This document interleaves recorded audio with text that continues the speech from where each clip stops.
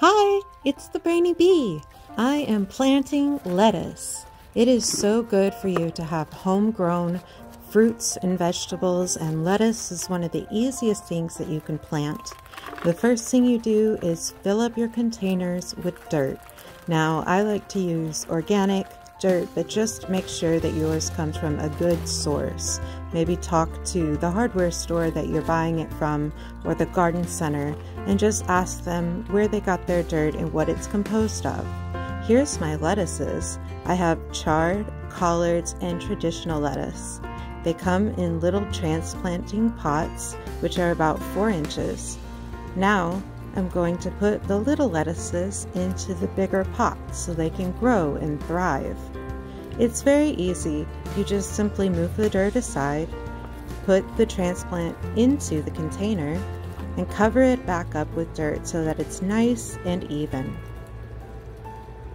It's important to make sure that you don't have any slugs or snails underneath your containers.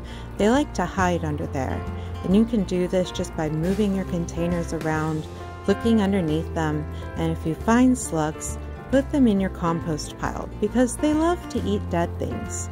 Don't let them eat your lettuce though. Then you want to make sure that your lettuces are nice and even in the pot, and that you remove enough dirt to make room for the transplant.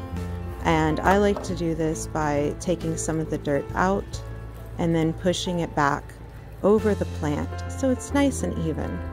You can scoop the dirt out with the little pot that it came in to help you. Homegrown greens are fresh and very good for the body. They fight cancer and allow you to have less money spent at the grocery store. You will love having homegrown greens. Be sure to label which ones they are so you'll know the difference. Then you water them and make sure they stay pretty moist throughout the summer because lettuces prefer cooler weather, but they will do fine if you take good care of them. I like to water with a watering can so that I don't overdo it.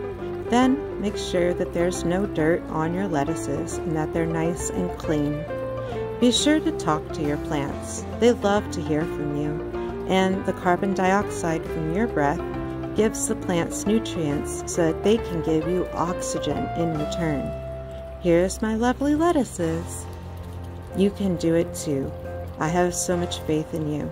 Take care and have a wonderful day.